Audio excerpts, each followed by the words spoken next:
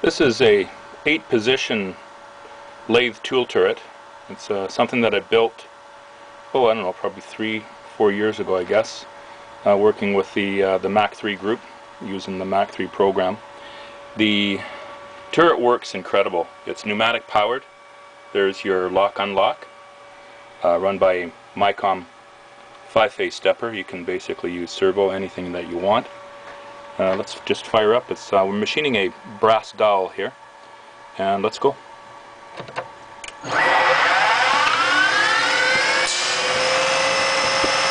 gonna center drill it.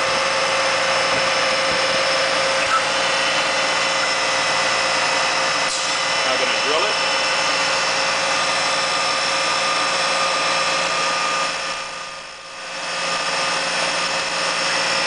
Move back. We're gonna machine the outside of it, turn it down. Now just grab it. Pretty safe. Bit of a taper. And it's done. So there's the finished little item. Very simple. Then I just thread it. I thread it in the lathe manually.